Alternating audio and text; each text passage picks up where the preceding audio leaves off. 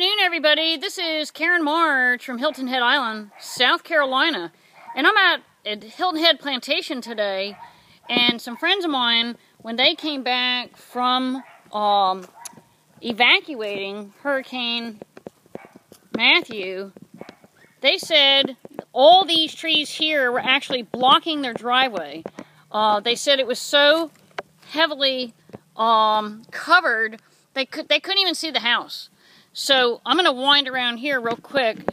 Obviously, I didn't organize my video before I started, but look at this. So can you imagine? It's been 6 weeks since the hurricane, and so you have these little piles of debris. And then look back here. We're just going to sneak in here a little bit. Look at this big tree that's still here, thank God. But take a look at, you've got to go back a little bit and say, oh my God, this tree here, I don't know if I can show where it starts. It fell between two trees, which is unbelievable. And what's happening is the branches are so far reaching on trees that fell on people's, they had a tree on their garage. And so that tree you just saw was small.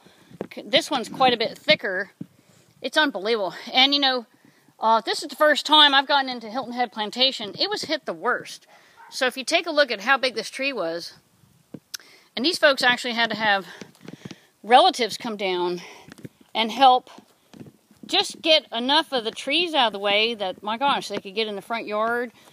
They had to, move all this off the property so they could even function. And I can't even believe, this is just 1 yard, folks. And so again, it's 6 weeks after Hurricane Matthew. All right, we're going to sign off live. It's Karen Martz. Have a great day.